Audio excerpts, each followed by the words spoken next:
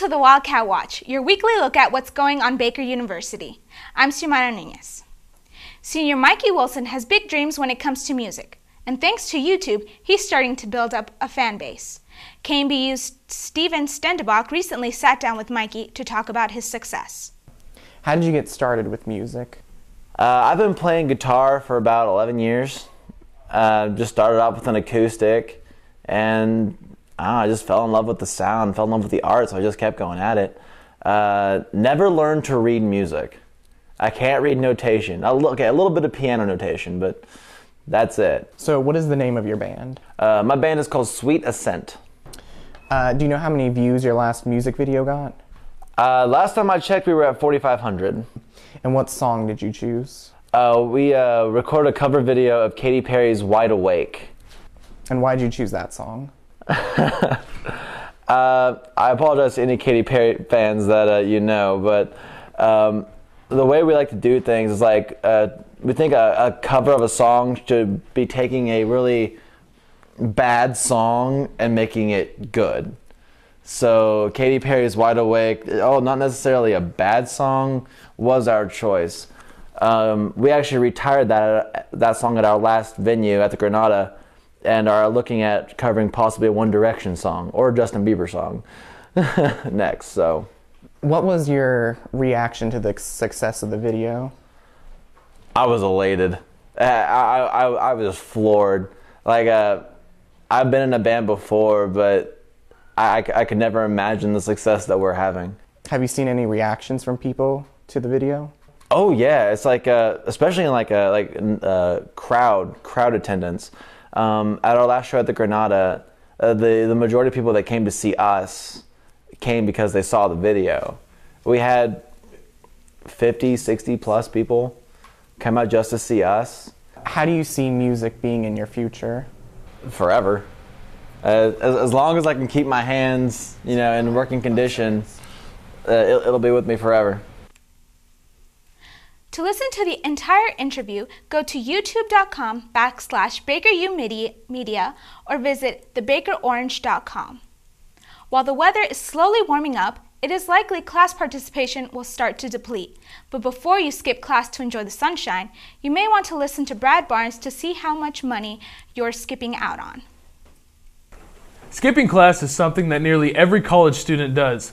Now there's always the issue of catching up on work you missed out on, or maybe even the participation points you lost for that day. But one thing students don't think about is the effect that skipping class has on their wallet.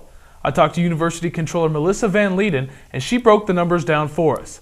Baker tuition runs each student about $12,200 each semester. Divide that by 16 weeks in the semester, and again by the average of 15 hours that each student takes. This means that each class session is costing you $50. So next time you're getting that extra hour of sleep, remember what those 60 minutes are costing you. While $50 may not seem like much, here are some other things you could be doing with that money.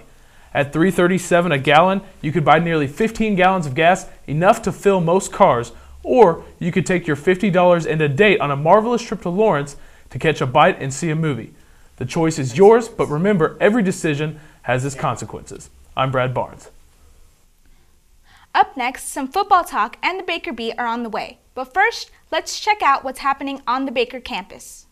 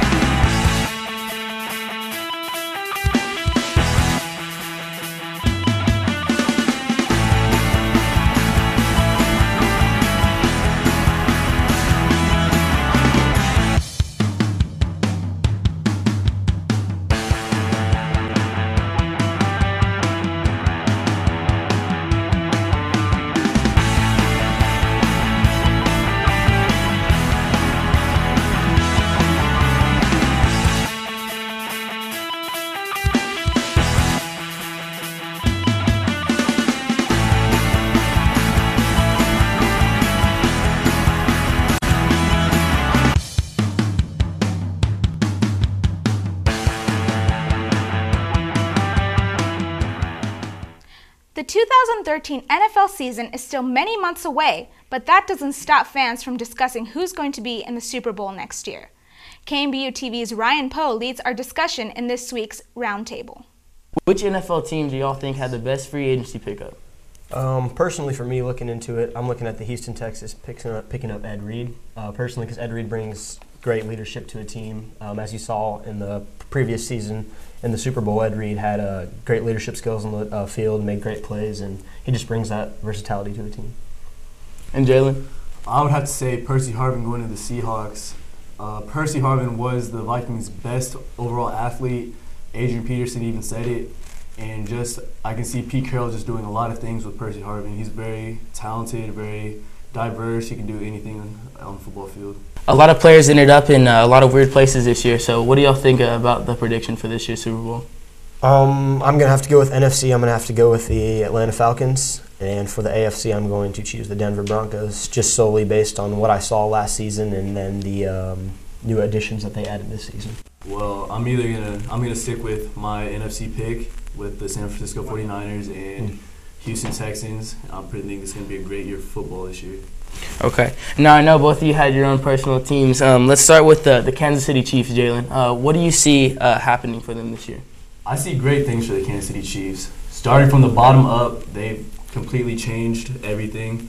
They have a new general manager, new head coach, new quarterback, and they brought in a lot of talent with Sean Smith from the Dolphins, Dunta Robinson from the Falcons. Just secondary, top 10 defense, great running back. We're ready. This is our year.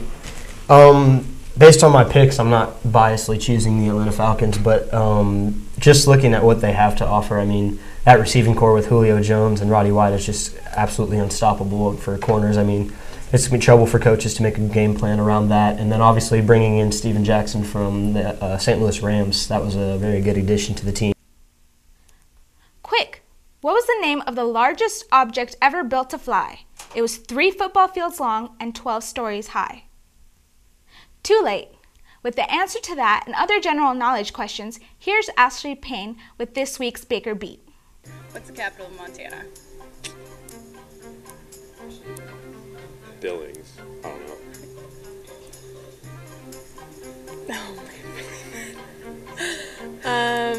Capital Montana, I believe, is Billings. Billings.